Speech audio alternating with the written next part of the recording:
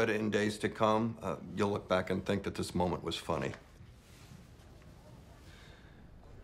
It's from 20 minutes ago. Yeah. What does it say? OBL reportable. Knock 'em dead, just like we did.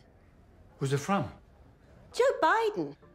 Are you kidding me? We used to play softball together when he was in the Senate. He knows something about the landing leg. Get on the air! We're going!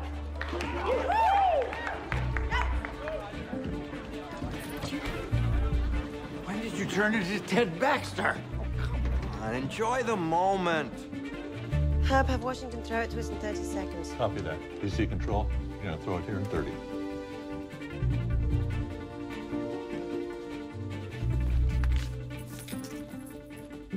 Good thinking. Let's see the banner. Right here.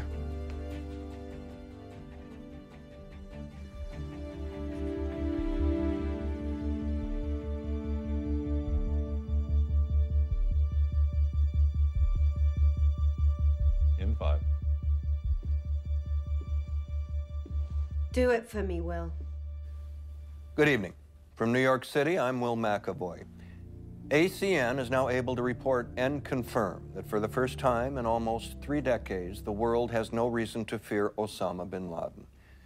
In just a moment, in a live address to the nation, the president will announce that in a coordinated operation under the cover of darkness, U.S. Special Forces tonight killed the leader of Al-Qaeda and the mastermind behind the deadly attack of September 11th, 2001.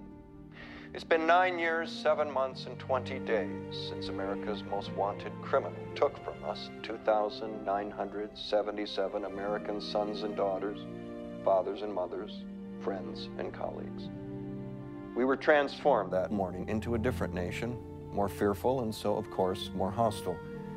And while nothing, not even this victory our country has waited for such a long time, can bring back the souls lost on that terrible morning in New York City, in Virginia, in a field in Pennsylvania, and all across America and the world, let tonight serve as a welcome reminder that throughout our history, America's darkest days have always been followed by its finest hours. Here now, from the East Room of the White House, the President of the United States. Good evening. Tonight, I can report to the American people and to the world that the United States has conducted an operation that killed Osama bin Laden, the leader of Al-Qaeda, and a terrorist who's responsible for the murder of thousands of innocent men, women, and children.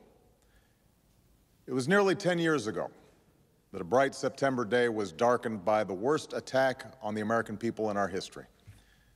The images of 9/11 are seared into our national memory.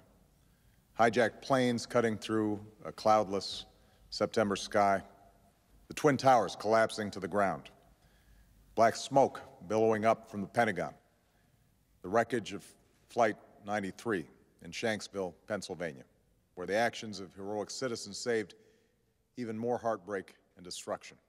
And yet we know that the worst images are those that were unseen to the world. The empty seat at the dinner table, children who were forced to grow up without their mother or their father,